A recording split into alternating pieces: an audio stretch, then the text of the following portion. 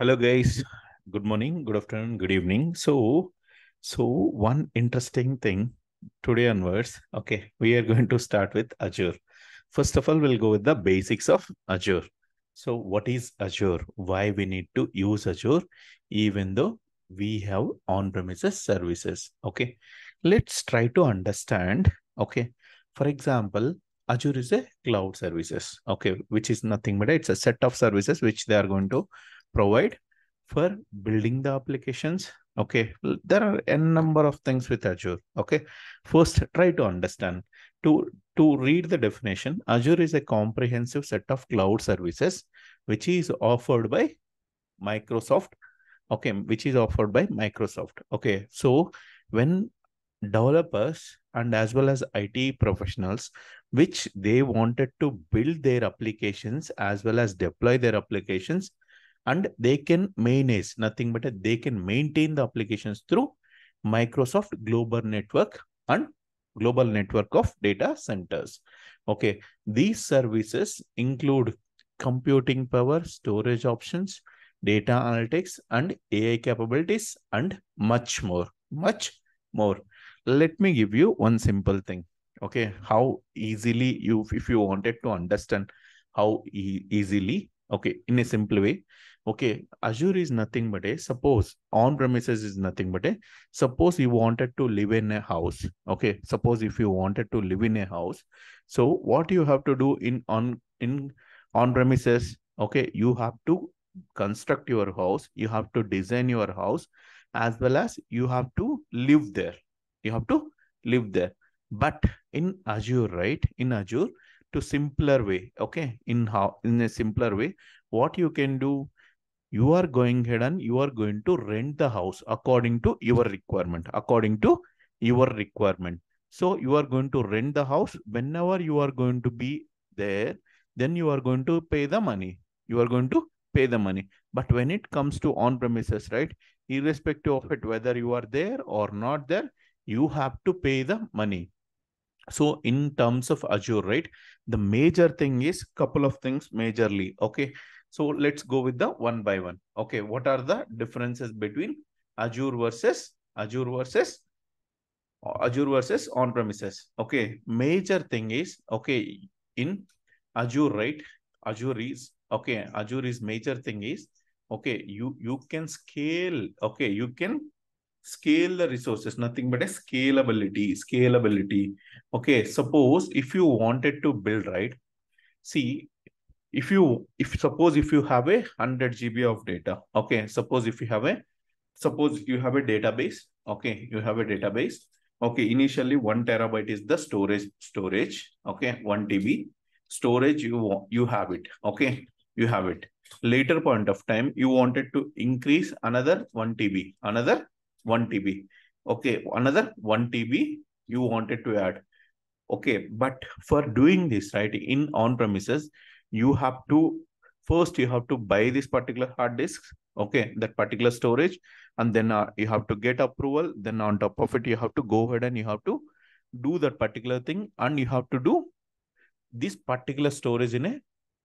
You have to do it in a right way. Okay, it will take more time. Okay, but in cloud, right, by clicking one click, okay, if you wanted to go ahead and if you wanted to scale up or down the resources, it will be very easy by clicking the one couple of things. Okay, by clicking one button, you can go ahead and you can increase the resources. You can increase the resources. That is the more major and very important thing. Okay, so in a simpler way, Azure offers the ability to quickly scale up and down the resources according to your business requirement, according to your business requirement. But when it comes to on premises, it is not feasible. It is required lot of hardware. Okay, because you have to build your own things. You have to build the data center. Under data center, again you have to find the hardwares, okay, under on premise, and again you have to go ahead and you have to hardware. See, there are two expenditure in any company. One is capital expenditure, another is operational expenditure. When it comes to capital expenditure, if you wanted to build 1 TB, right, you have to go ahead and you have to find, you have to go ahead and you have to buy the hardwares as well as softwares to install that, and on top of it, it is going to be available. So tomorrow, okay. So today, 2 TB required for you. Okay, today 2 TB is required.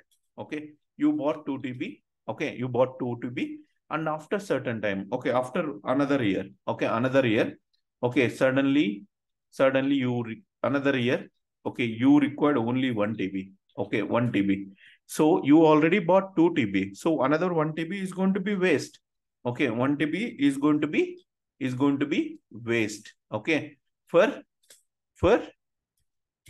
not waste. It's a kind of, with irrespective of you, whether you are using or not using, you have to stick with that particular thing. Okay, that 1 TB. So this is, but in terms of, suppose in cloud, right, in Azure, suppose if you wanted to go ahead and today you are using 2 TB, suddenly if you don't want to use it 2 TB, if you wanted to use it 1 TB, then you can just brought back to 1 TB by using that particular Azure. It is not going to be very difficult to scale up and scale down in Azure. So that is the one of the major important scalability.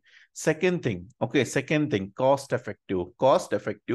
When it comes to Azure, right? When it comes to Azure, with Azure, you only pay for what you use. You only pay for what you use. For example, you are going to create a one Azure SQL service.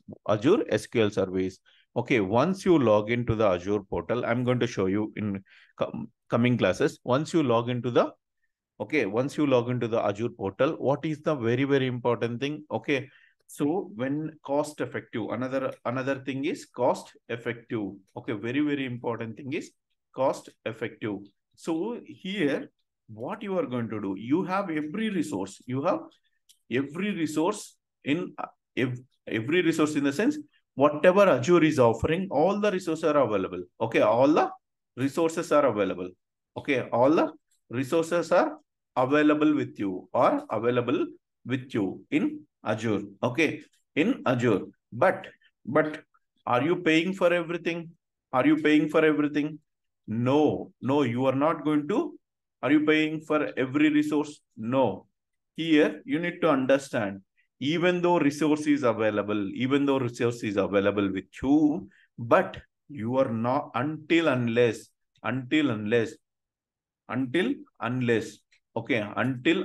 if you are using that resource, okay, then only you pay the money. That is the reason, very, very cost effective.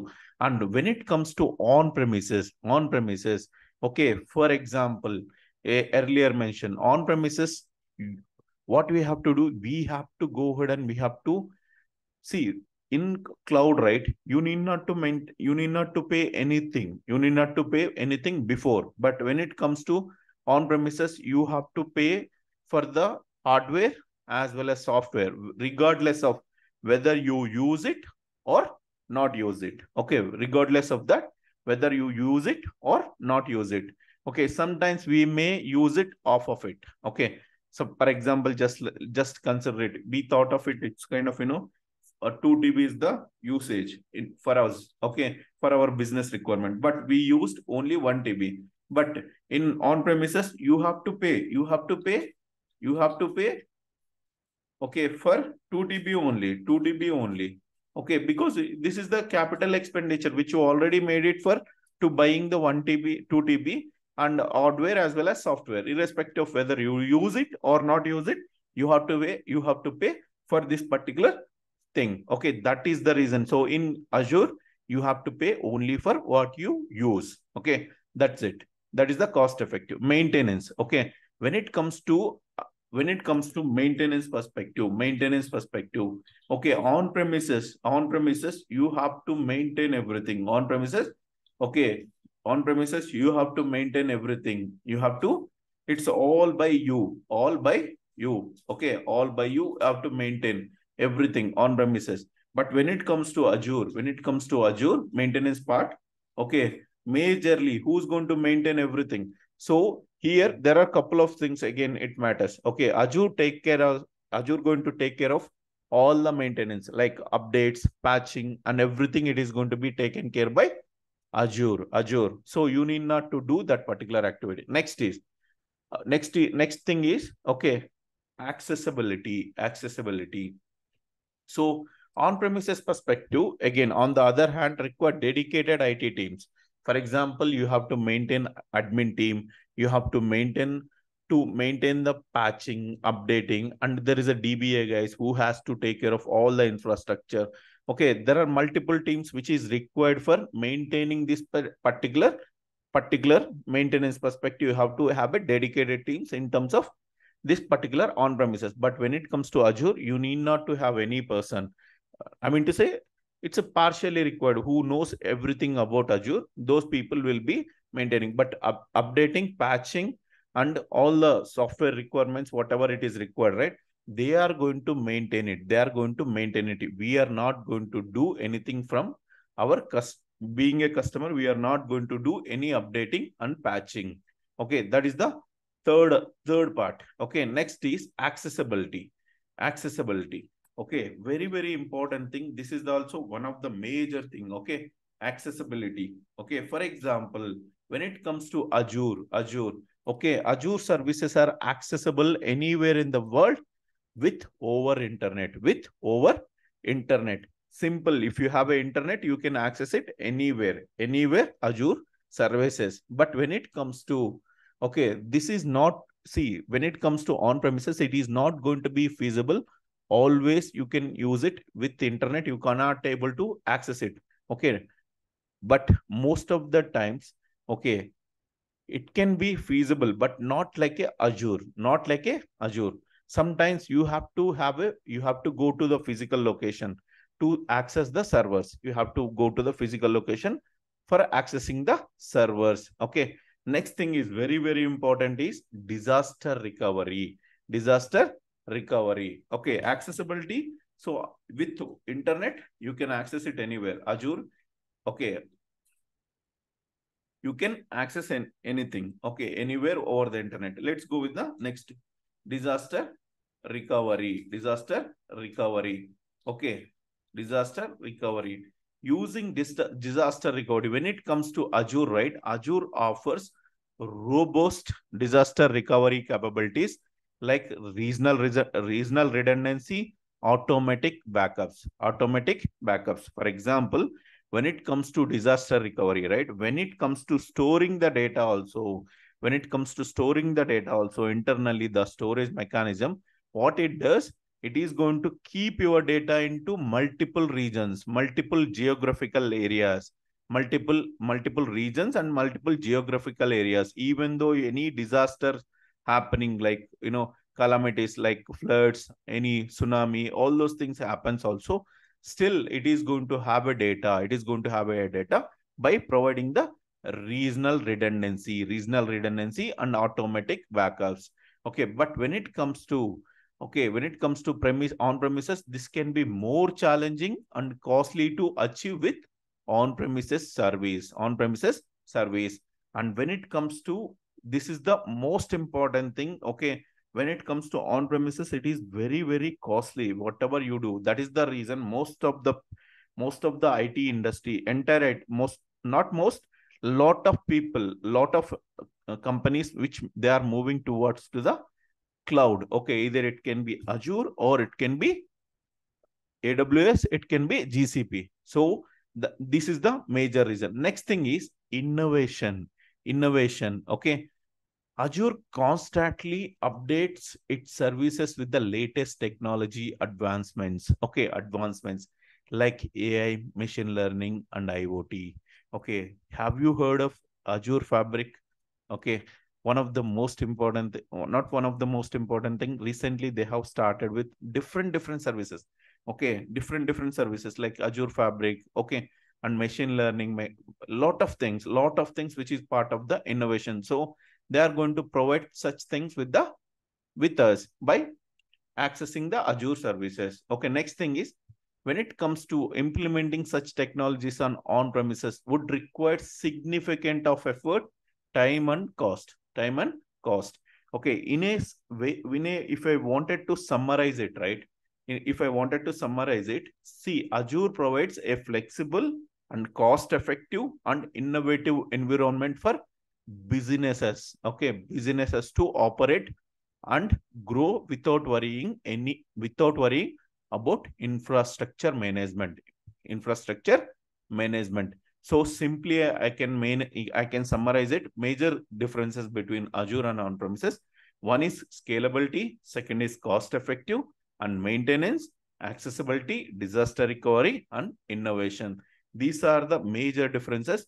And we do have a couple of more. So to make it in a shorter way, I have done this video.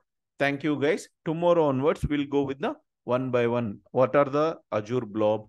Okay. And we'll come up with the one kind of small data engineering project step by step, and we'll do the end to end. Thank you guys.